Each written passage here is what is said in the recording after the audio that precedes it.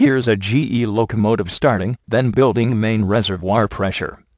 Feed valves set at 72 and 90 psi, respectively.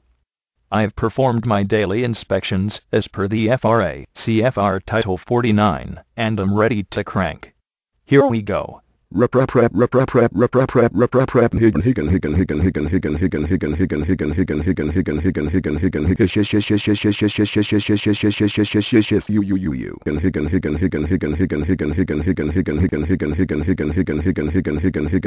The end.